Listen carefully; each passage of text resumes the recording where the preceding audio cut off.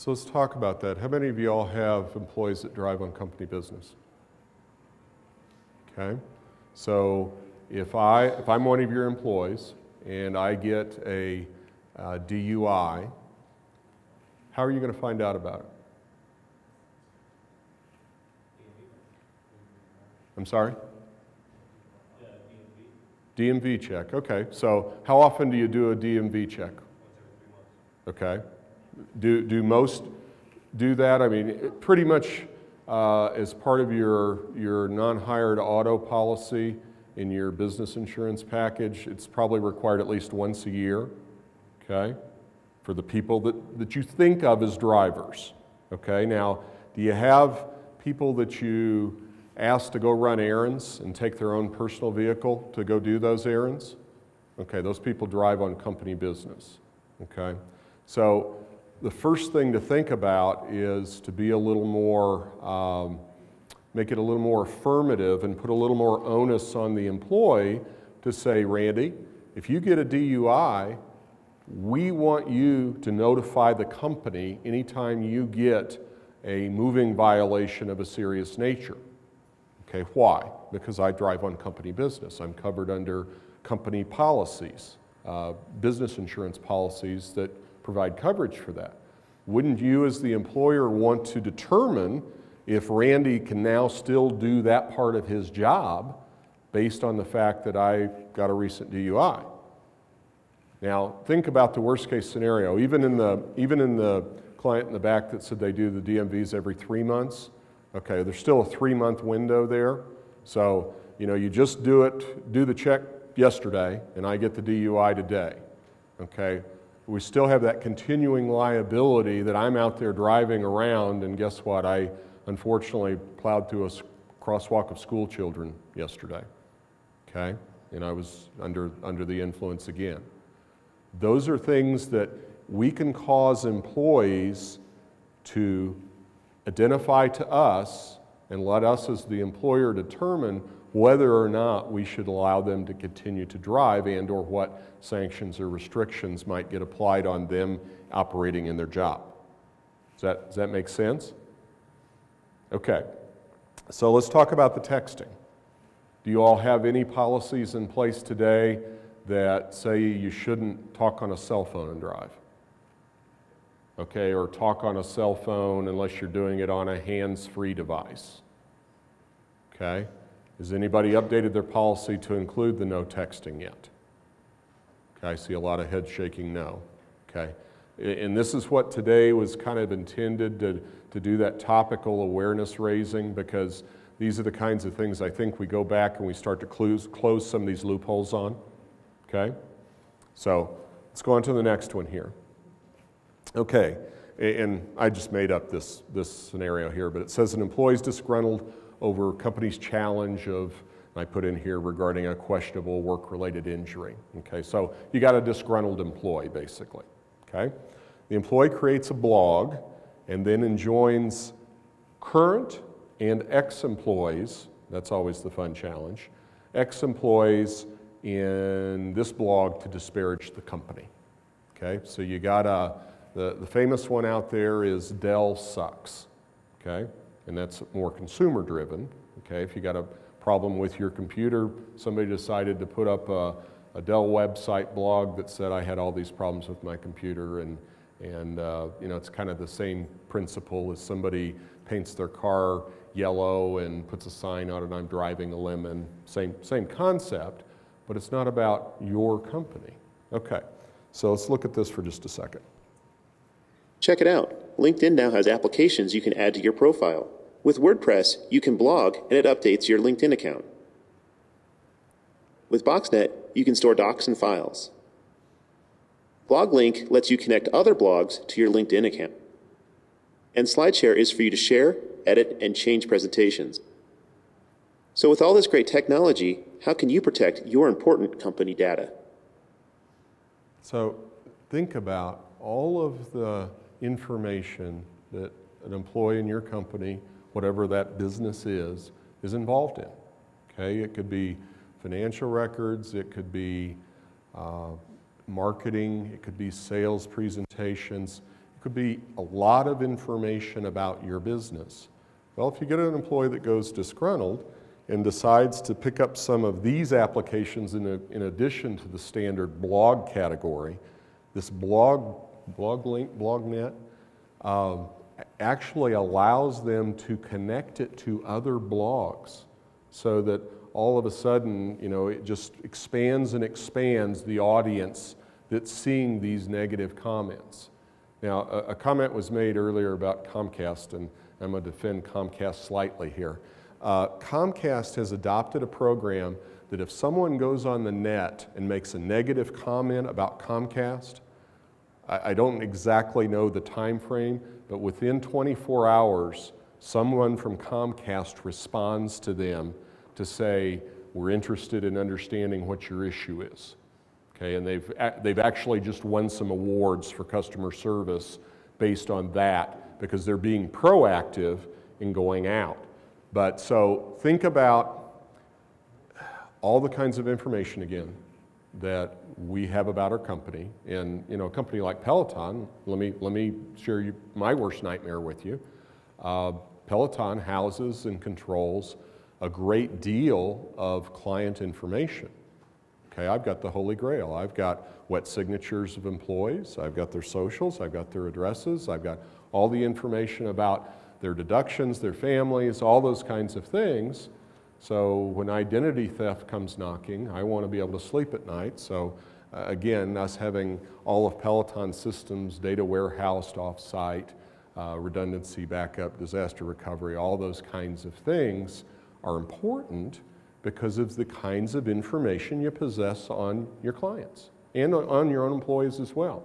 So this Rutgers incident was kind of really amplified because kids, this was an 18-year-old kid, friends took and posted very negative information.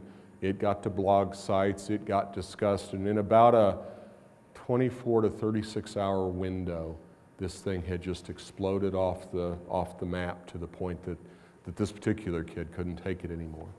And so when you start to see disparaging comments, and oftentimes it can be by ex-employees, okay, you still want to have a mechanism in place to go back and say, we take this seriously, this is confidential information that you gained while working for the organization, and we reserve the right to protect that, okay?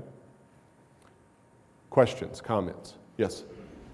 Well, I think it's interesting that you've juxtaposed this presentation with the one on trust. Because having spent 20 years in the HR business, I don't think you can write policies to cover this stuff. And the more you try, the more people will tend to try to find loopholes and ways around them. So, I think it does ultimately get back to trust and people using good judgment. But I'm not going to spend my time roaming around LinkedIn every month, checking out the names of key employees to see if they're out looking for jobs. So it's not my job. I understand. Would you find that information interesting to you if it came to your attention that your top performer, okay, we had a lean period of pay increases, okay, so your top performer did a great job, didn't get a great increase. Would it bother you if that information came to you? How would you deal with it? What would bother me is that I didn't know about it because I didn't have a trusting, good relationship with that employer, or my manager didn't, and that we didn't know through a good performance management process that person was unhappy or it was time for them to move on in their career. So how many times do you think in a performance review where the end result is you got a great review, and oh, by the way, it's not going to result in any financial compensation to go with it.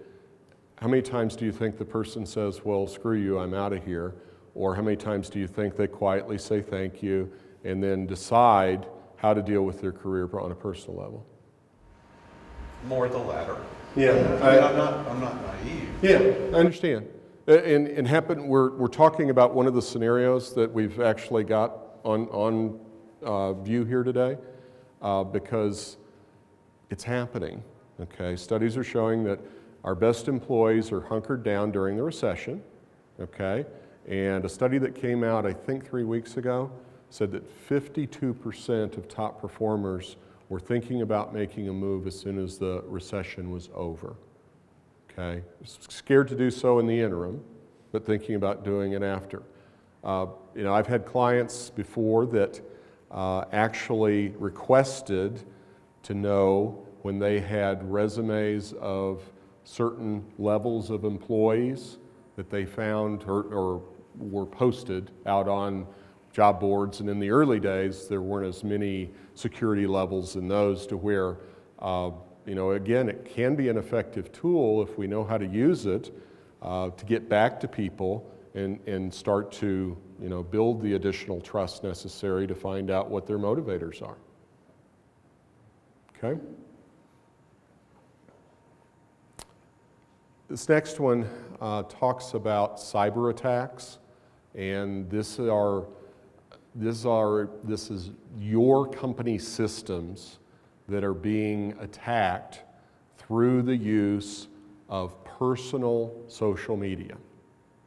Okay, does that make sense? So things like spams, things like phishing, things like malware attacks that come through your company systems, and the entree point is your employee that's on your system tweeting or going to their Facebook page, things of that nature. 25% of all companies have been the target of spam, phishing, or malware attacks. Studies show that these attacks are on the rise and are more complex than ever. The bad guys are using social media sites like Twitter, Facebook, LinkedIn, and MySpace to gain access to your company's electronic systems. Now, I'm told that the interaction that comes with this is where they really gain access to your systems. Okay, so kind of be the similar equation to a virus. Something comes in as a virus, doesn't do anything unless it's opened. Okay, well, it's using these tools as the opening device for folks to hack into your company systems through those mechanisms. So it's becoming ever more popular at this point. Okay. Are you suggesting that good business practice is to not allow your employees personal access to any of these things while they're on company computers? Well, imagine that some of these things can be accessed through their phones. Okay, so you have to think in terms of the securities that you have in place in terms of your systems to know how these things would actually impact your systems if it came through that way. Again, I think there's draconian views that say I don't want my employees to use company systems for personal business for any reason. I don't think that's real practical, okay? So I think you have to come to a balance, and I think you have to communicate what that balance is, to set an expectation so that it's not okay for Betty to spend 4 hours a day running her eBay business, okay, on company time. And we'll talk about that in just a minute, because there is the use of company time and how much company time. We talked a little bit about that before, to say breaks and lunches. Again, I think you have to understand your company systems and their security levels and how it deals with some of this. Okay? Employee retention. This is exactly what I was talking about before. And I'm just going to play this one. This is Jane again, who is their top sales manager. You know Jane and her boss, Dan. Jane is one of the most talented sales managers in the company. For years, Jane has been easy to work with and gets results. Her work and effort is one of the main reasons this company is doing as well as it is. However, Jane just got a performance evaluation today. All high marks, but no pay raise. You just found out that Jane changed her status on LinkedIn and started a job search for a company that will reward her efforts. What can you do to keep this talent in your company?